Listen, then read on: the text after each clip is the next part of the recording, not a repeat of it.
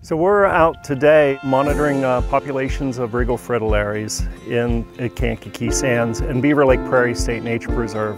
We're using volunteers, it's citizen science, and we've been doing this work for 4 years. We'll probably continue it for a couple more years.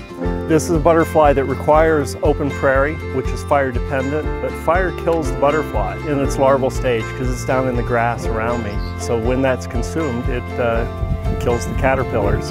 So the idea is that in this contiguous landscape, we want to see how the fire impacts the butterfly, and by monitoring it over several years across about 18 sites on the property, we can correlate what's happening to populations at the local level then with the fire history and see how the butterfly is adapted to that management. The Regal Fritillary is one of the rarest butterflies in Indiana. And I honestly did not think the butterfly would survive in Indiana. One of our strategies, though, in performing this restoration around Kankakee Sands was to give the animals, plants and animals that were trapped on these little islands of native habitat room to expand out. And the Regal Fritillary has just done exceptionally well. It has colonized almost the entire restoration. Its host plants are various species of violets, and they do well on the restoration as well, and the butterflies simply followed them out onto the plantings and taken over the site, essentially. It's the most common butterfly now at the Kankakee Sands restoration. So the Regal Fritillary has a really interesting life cycle.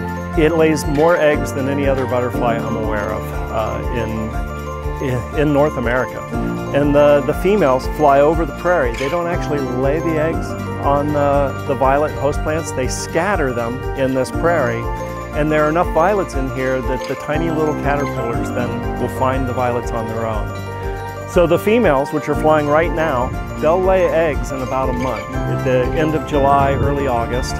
Those eggs will hatch and the caterpillars will then find a place to hide for the rest of the summer and through the winter. They're down in thatch, hundreds of thousands of those caterpillars.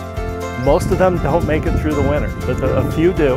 When things start to warm up, the violets start greening up in the spring, and then the caterpillars find those, start feeding, and by May they're pretty big caterpillars, about this big. They pupate, and by June, mid-June, in early July, you have the butterflies flying, which is what we're out counting today.